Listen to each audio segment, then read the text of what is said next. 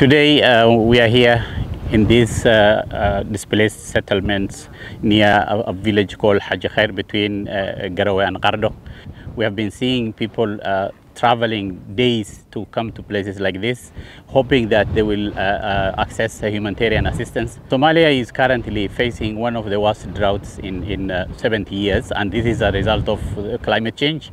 People lost their livelihoods. More than 1 million people have been displaced.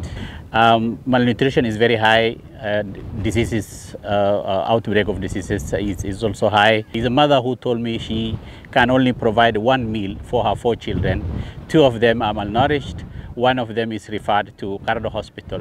We are currently focusing to help people like these communities to make sure that they will be able to feed their children.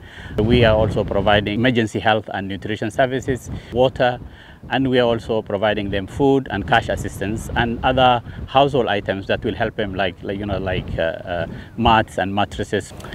As we see, many of the people who have been affected by the droughts need urgent assistance. We urge the national communities and other well-wishers to make sure that we will have the resources to help these people.